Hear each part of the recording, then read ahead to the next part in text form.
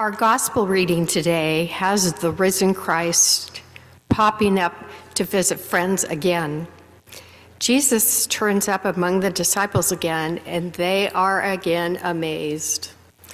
Unless the reader suspects this is merely a ghost story told around a campfire, Jesus takes and eats a piece of fish in their presence, proving that indeed their beloved friend and teacher Jesus is there, and he's hungry.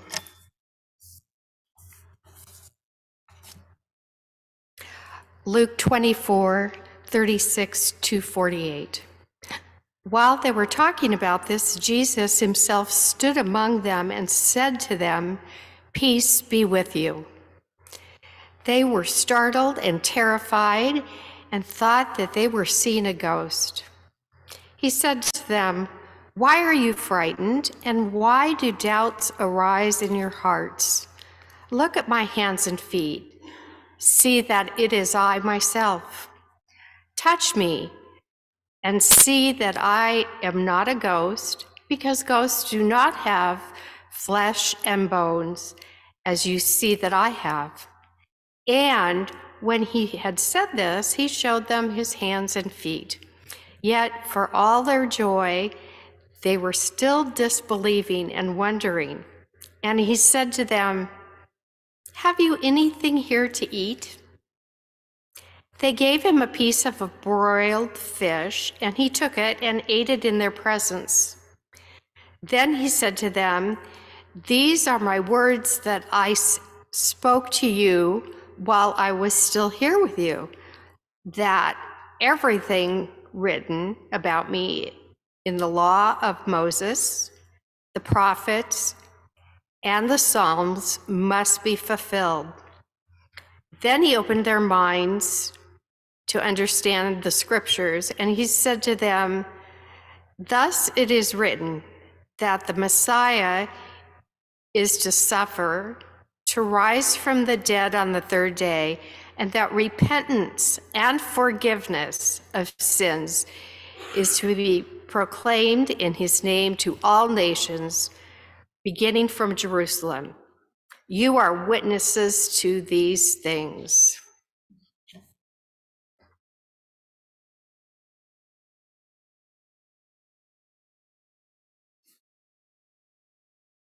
There's something really appropriate about that passage of scripture landing on our Camp Sunday. Of course, when they laid out the lectionary, they didn't know that that was going to happen. And we didn't even intentionally pick this Sunday because it had that scripture, but it works really well. There are many places in the gospel where Jesus turns up after the resurrection. He appears several times to his disciples and others, and he always has his wounds. This is how they always know that it's him. And that kind of makes sense, right? Anything worth doing leaves some kind of an imprint on our bodies. We all tend to come back from camp with a skinned knee or a stubbed toe or a sunburn. I'm not suggesting that Jesus' ordeal was anything like a week at camp or vice versa, just that life tends to leave a mark, and Jesus doesn't let the disciples forget that. But what makes this story of the risen Christ so appropriate for Camp Sunday is that Jesus shows up hungry. If you've ever spent time at camp, you know that people get hungry. How many times a week does a camper ask, "When are we having a snack? How long until dinner?" When we're moving around, we use a lot of energy, and sometimes when we're having fun, we forget to eat until we're starving. Jesus is hungry in this passage, and his disciples, in their astonishment, have failed to even offer him something to eat. In first century Judea, this was unthinkable. You would always offer someone food, water, maybe wine if you had it. That was just expected. So Jesus might be hungry, but he's also using this as an example to remind his disciples that they have failed to show him proper hospitality.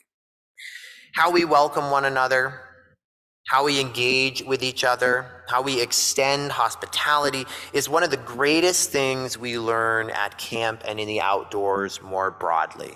If you really listen when you go outside, you feel that all of it feels like a sort of welcome, a red carpet being rolled out.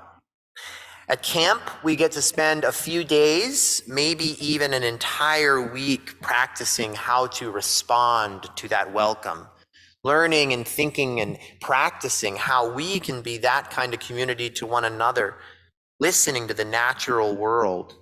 The trees, the lake, the wind, the sun, the four elements of earth, water, fire, and air all call us, reminding us that we belong to the places we love.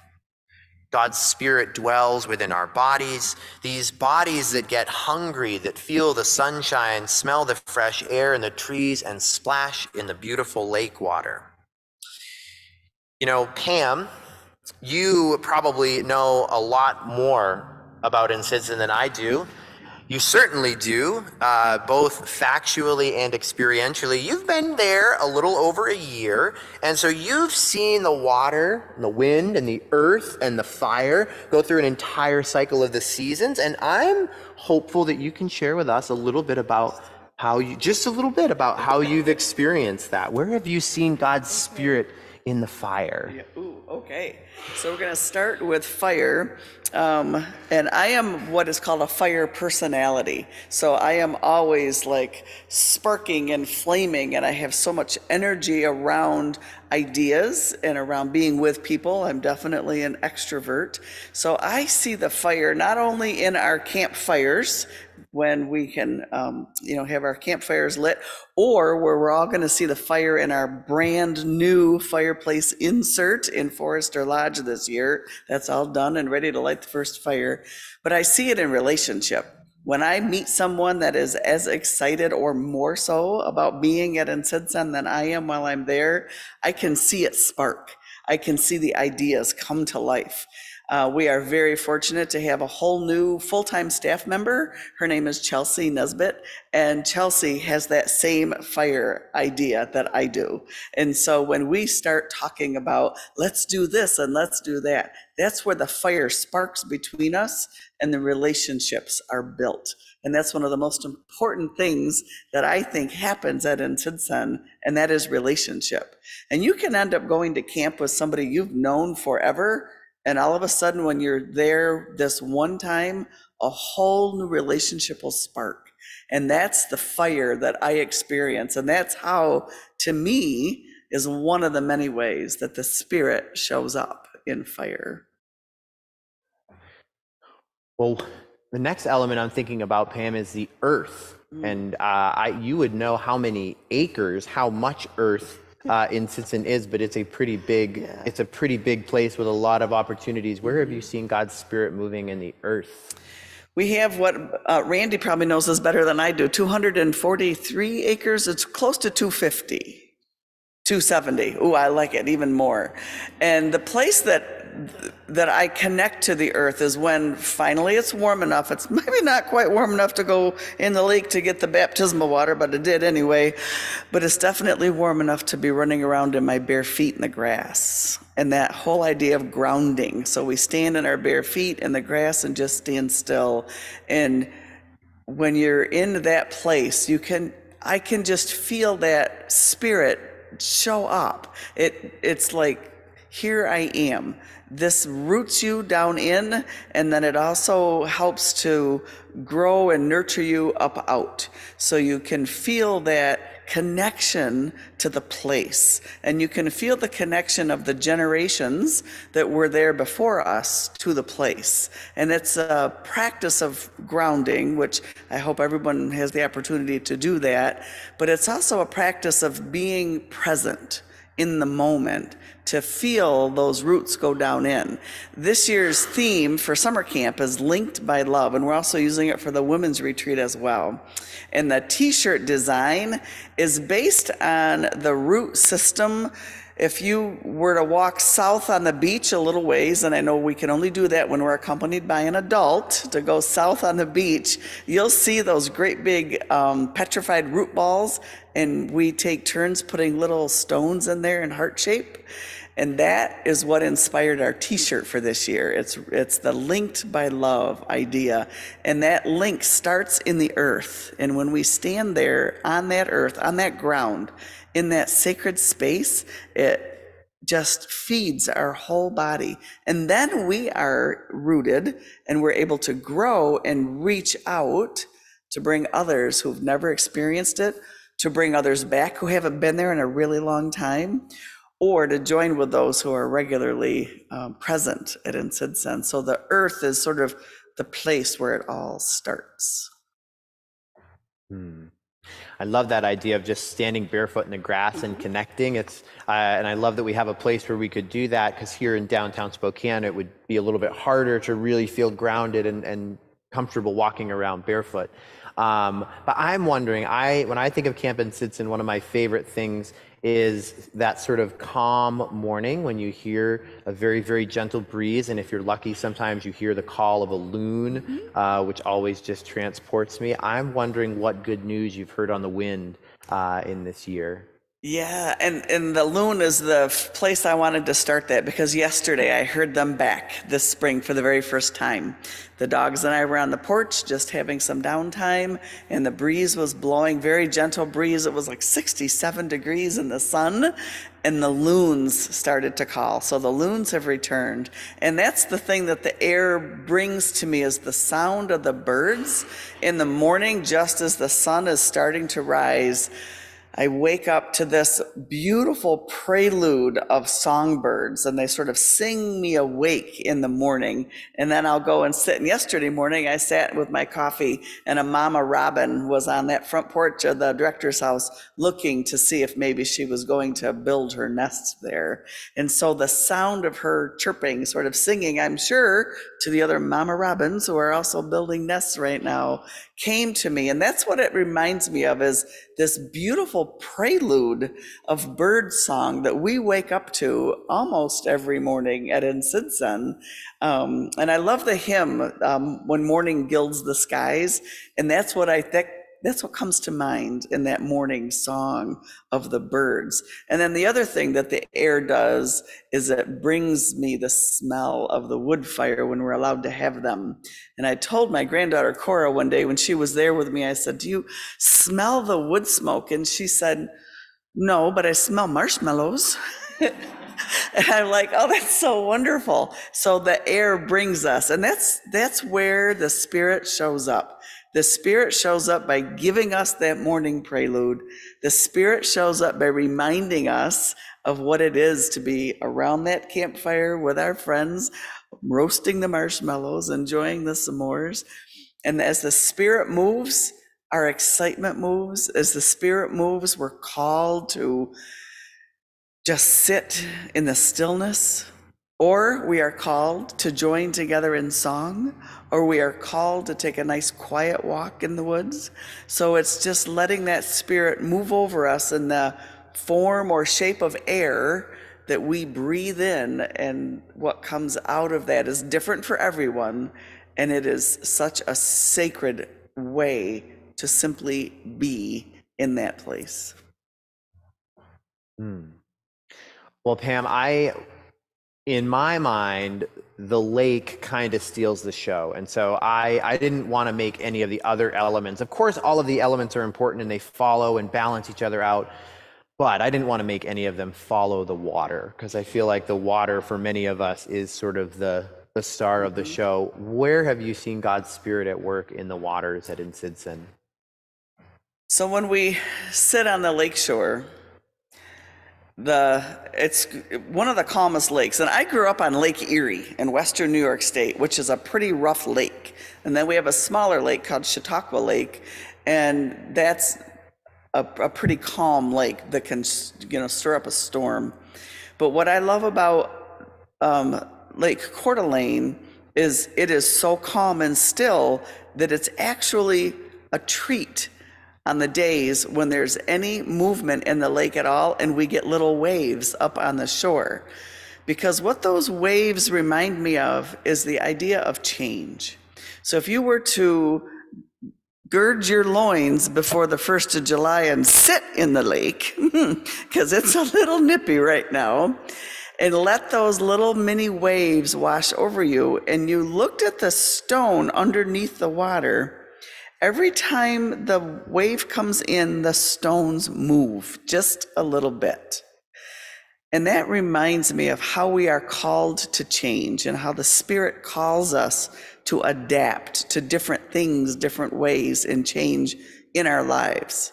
And when people come to N-Sid-Sen for a visit or a stay, and they'll happen to bring up in conversation that they're in a place of change in their lives, I'll say to them, just go and sit down by the water and watch how, when that water comes in, it has the strength to move those stones a little bit each time.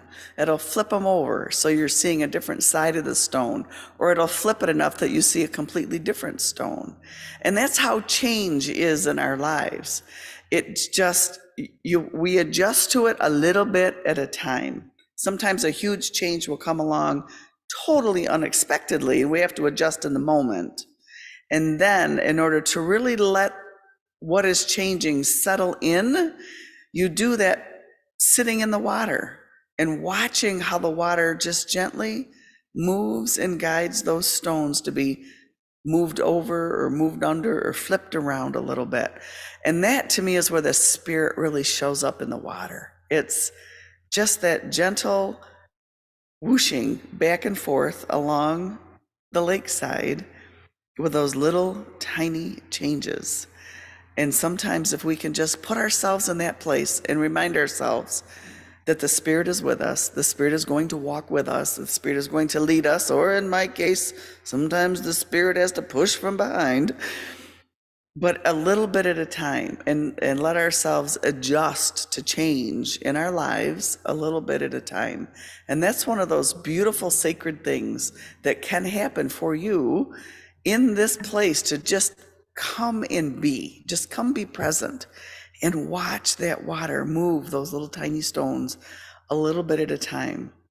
And that's how our bodies and our minds and our spirits, our souls adjust to change, is one little thing at a time. It's kind of like eating an elephant, one little bite at a time. And then you're not as overwhelmed. The calming of that water on that lake is just so phenomenal. What a beautiful gift that we have in that space. That reminds me of I've been told that if you, down by where the campfire is at N-Sid-Sen, there's a ledge underwater where rocks break off. And they're really good skipping rocks. They're flat and they're kind of sharp, and they get sort of little by little over time, they get tumbled farther and farther up towards the waterfront. And if you go into the waterfront, the stones are pretty smooth by then, and who knows how many eons it's taken them to move up that way. It's always a reminder, the sort of geological time is a nice shift from our sort of frenetic pace. Well, Pam, I want to thank you so much for sharing your reflections. And I also want to thank you again for bringing this water. This is living water, right? It's as opposed to the water that comes out of the tap. This is living water. This came out of Lake Coeur d'Alene. Was it this morning, or did you gather it last night? You got it yesterday, but it's still got some life in it. So it was moving and sort of changing those stones little by little.